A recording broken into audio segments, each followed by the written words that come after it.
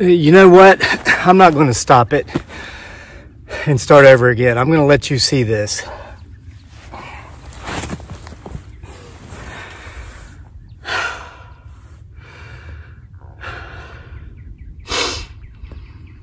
This was not planned,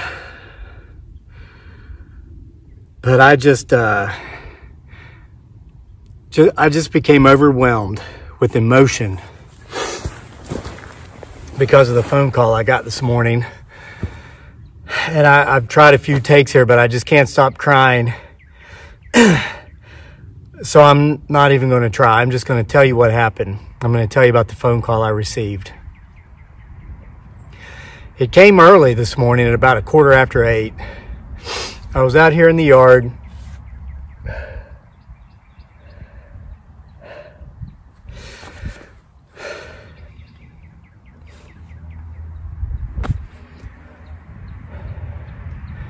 I hope that was a honeybee that just flew by me, and I hope it goes up here and gets stuck in my traps and brings the rest of its colony. All right, so I came out this morning early. It's Monday morning, normal day. I was walking around the yard, making sure there was no clutter, no debris, no sticks, no limbs, no toys, because it's time to start mowing. It's that time of year again. Spring is upon us. I love it. And now comes the time for me to mow the approximately 3 acres of our 6 acres that we mow. And I got a phone call. I answered my phone, and there was a guy on the line who works at a local business, and he told me that I just won a raffle. And I'm not going to say the name of the business, but I told him, you know, I shop there. It's actually where we bought we buy some stuff there. I said, I didn't enter any raffle. And he said, oh, well, I guess, you know, you're in our preferred members club rewards or whatever, and that's how we got your name. And now I am in that because when we bought something that was considerably priced here some time ago, I wanted to get points. I thought it was like 1 point per dollar, but it's not. It's like 5 cents per dollar, whatever. But I signed up. I gave my name and my number. So he tells me that that's where they must have pulled my name for this raffle that I won, that I never entered. And so I said, okay, well, great. What did I win? A gift certificate? Like if I come in and spend $100, you give me $5 off or something? He said, no, sir. He says, you've won a gas-powered 25-ton log splitter. I was like, what? And I held the phone back like this to look at the number to make sure this guy was calling from where he was calling from, making sure it wasn't one of my buddies playing a joke on me. It wasn't. I said, you've got to be kidding me. He goes, no. He says, when can you come pick it up? I was like, you're serious? He goes, I'm very serious, sir. He says, can you come pick this thing up? Doesn't have to be today, but otherwise we need to give it to someone else. I was like, no, if I want a free gas-powered 25-ton log splitter,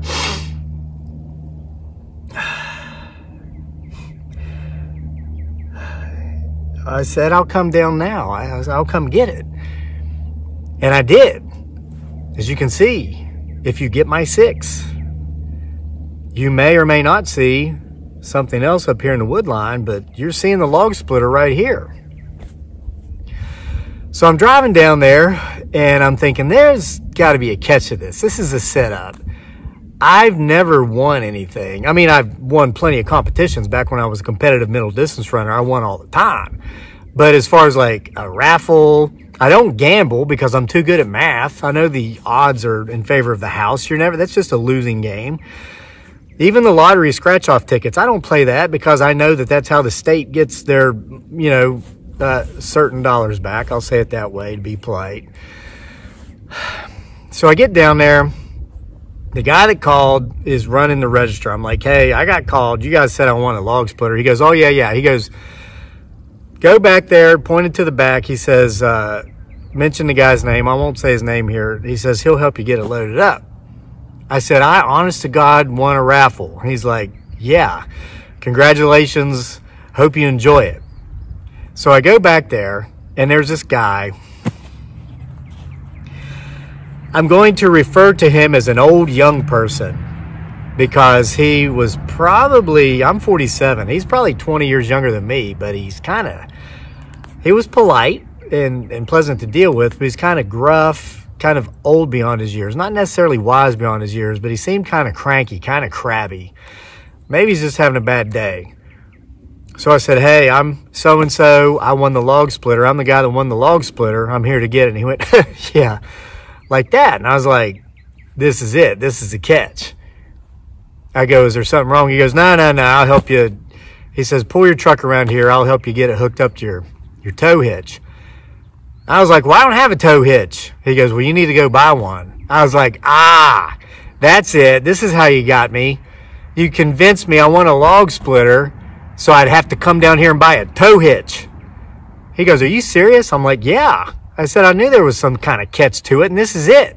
This is how you sell tow hitches. He goes, man, you can get a tow hitch with a ball on it, and you'll need a 2-inch ball for $50. He goes, this wood splitter costs $1,300.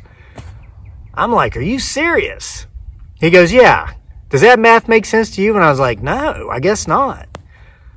He goes, go get you a hitch, standard size hitch. Make sure it's got a 2-inch ball on it. And meet me out here outside these doors. I was like, all right. So I went, I got the hitch, the ball. I paid at the register. Went out to my truck, put the thing in, drove back around to the side where the gate was, where he had this thing ready to go.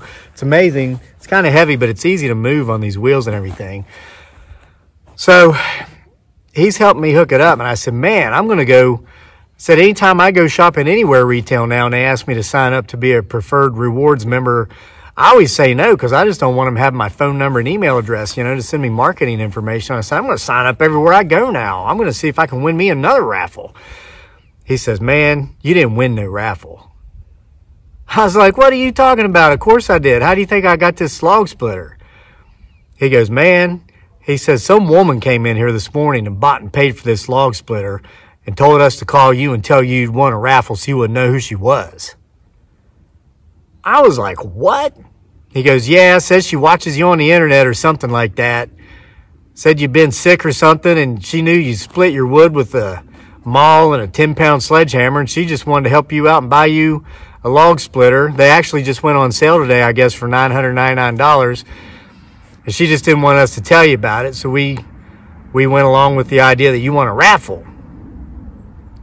And man, I was shocked and kind of creeped out. And if you're watching this lady, which I'm sure you are, and I wasn't even going to make a video about this, but this is the only way I could think to reach out there and thank the person that did this for me because I have no clue who she is.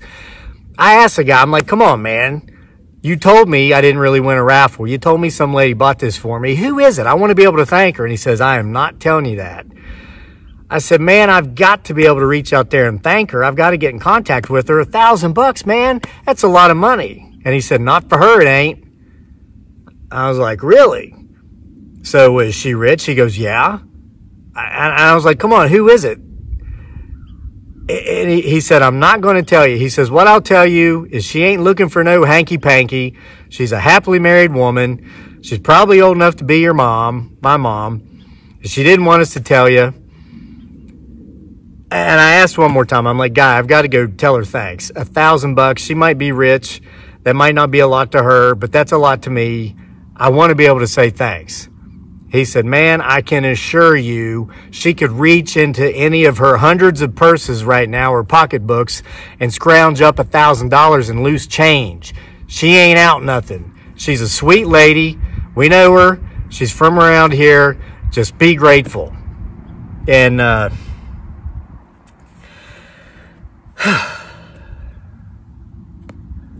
well, I am. And, again, I mean, I'm not trying to make this video to say, haha, look at me, because I know there's a lot of people that are all, I stopped making firewood videos some time ago because I couldn't make one without being critiqued by dozens of people telling me how I need to use one of these. And now that I have one, I'm sure those same people will tell me I have the wrong kind. Well, dear viewers, I have the perfect kind. The free kind. Free to me. Now, I mean no disrespect by that, ma'am. If you're out there watching, I'm sure you are. Again, I couldn't think of any way to reach out there other than this to say thank you than this. So thank you. I brought it home. I got it put here. I put fuel in it and I started it up. It's very simple to start up because the guy at the store said it might sputter at first. Said it would start up on the first crank if I turned the choke on, which it did. It did sputter a little bit. He said it might smoke some to get some of the factory oil out of it. It never smoked, but it sputtered for maybe a minute, then it stopped. So to prove to this wonderful woman, whoever she is, that this is going to go to good use, I'm going to demonstrate it right now. This isn't going to be a tutorial, but I wanted to say thanks, and I'm going to show you how easy this is. What kind is it? I don't even know. It's a Country Line 25-ton gas splitter. I'm reading the stuff on it. It says fast, 11.5 second cycle time. So I'm going to crank it up. And I've never minded busting this stuff up with the sledgehammer and with the maul. If you've been here at the channel for a while, you know that's the only way I've ever done it for years. And I split a lot of firewood. But now I'm going to be able to just split it up. I'm going to move my truck back around here, back it up, and just split it, throw it in the truck, back the truck up, and put it in the stacks it belongs to. I know it's going to save me time, and I appreciate that because I can get more writing done. Bigfoot Sasquatch Files Volume 10 is on hold for a reason. You're going to be excited about that when I tell you about it here in a couple of days. For those of you who've read 1 through 9, you're in for a big treat. I'm putting my ear pro in now. The thing's not very loud, but I lost most of my hearing during the war. I want to keep what little bit I got left, and it's always a good idea to use ear pro. And then I'm going to use eye pro. Pro means protection. For those of you who don't understand military terminology, get my 6 means get my back. You can watch back there and see if him, her, it, or they show up to watch me demonstrate my new toy. So you got to turn to start it. You got to make sure the fuel line is on. Make sure the kill switch is not on. That's how you turn it off. And you just crank it up. Watch.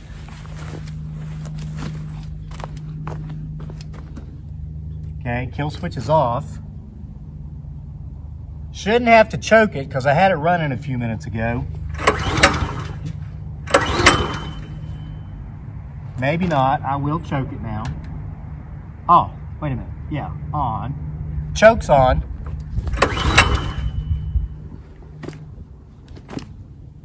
Oh, the kill switch was on. I just got it. I mean, I just 10 minutes ago pulled this in my yard.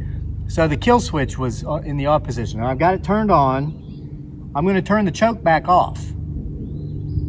Okay. The fuel line's on.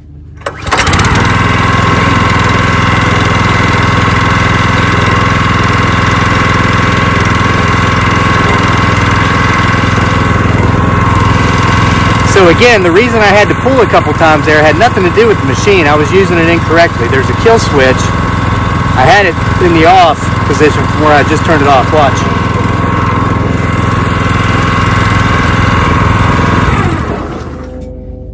Now, if I put that in the on position, watch this.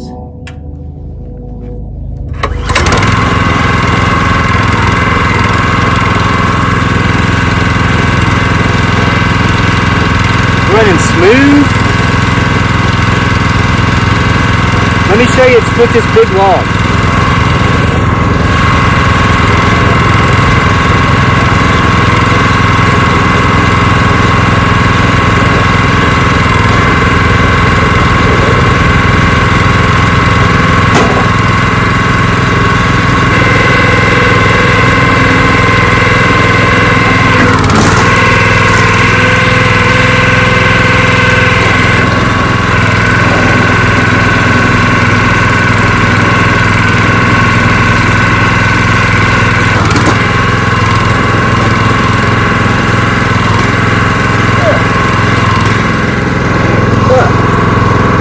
This half piece of log probably weighs 30 pounds. That's about a 60-pound log. This is green red oak.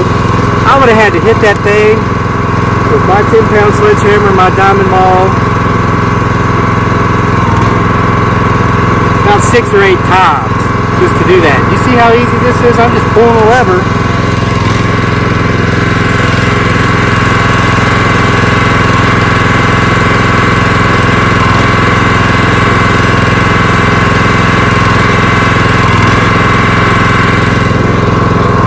Now, I have been entertaining the idea of getting one of these, and it's not because, you know, I mind doing the physical work. I don't. I love it. But a lot of my wood can't get split past a certain point because it'll have a knot in it. And as you can see, I have chipped this thing away as much with my axe and my maul as I could, but knots it's super hard to split. You've got to let them dry out for about a year and a half before you can split them, and even then it's hard. So I want to see, and this stuff burns good because the wood grain's real tight, puts off a lot of heat, burns slow. So I want to see if I can split this with this thing. Let's try it.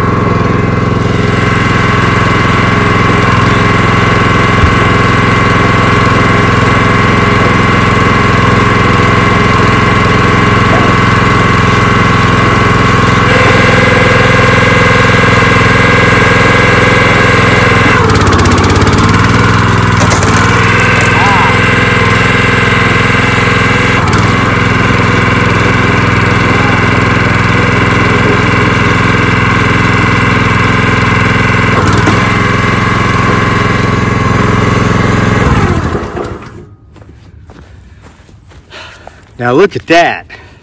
That alone makes this thing worth having. There's no way I could do that with a maul and a 10-pound sledgehammer.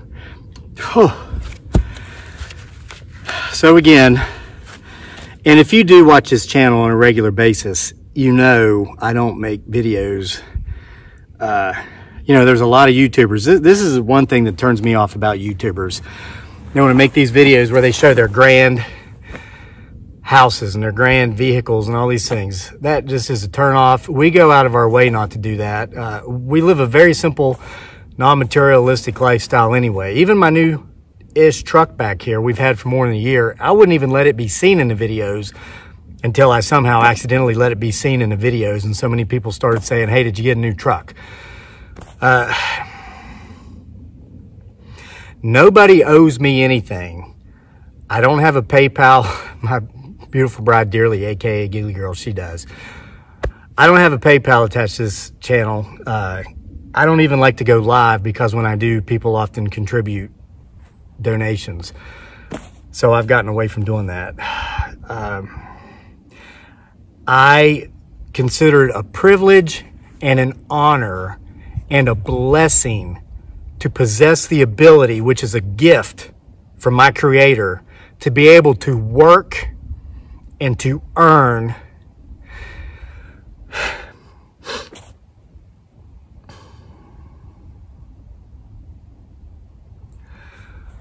whoever you are that bought this for me, you have no idea how much I appreciate you. I am so grateful.